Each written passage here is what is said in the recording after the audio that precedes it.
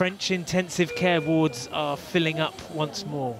France's fight against the coronavirus is as desperate as it has ever been, and its doctors are living familiar nightmares. Même en famille, on a eu des familles où on a eu. This surgeon in Amiens describes how in his unit a mother and son have died of COVID at the same time. Their infection was, he says, the direct result of a family get-together. It's unbearable for us, he says, and a very difficult situation to manage. La gestion de ce type de patient, c'est compliqué, très compliqué.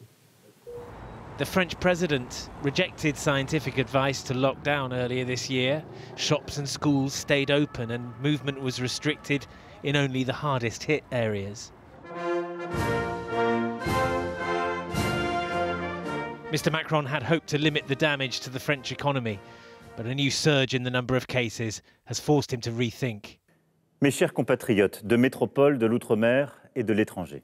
With the new variant, the epidemic is accelerating, he told his fellow citizens tonight, and there is a risk of losing control. Du variant qui risque de nous faire perdre contrôle. And so schools are to be closed once more and lockdown measures extended across a country where the vaccination programme has been very slow to get going. I am frustrated to not have more doses because our coverage is still very low. And as a physician, I know that it's important to achieve a minimum coverage in the population to be really effective.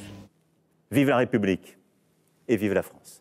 Lockdown was delayed to give the country a few precious weeks of freedom, the president said tonight. But at what cost? France is about to find out. Geraint Vincent, News at 10.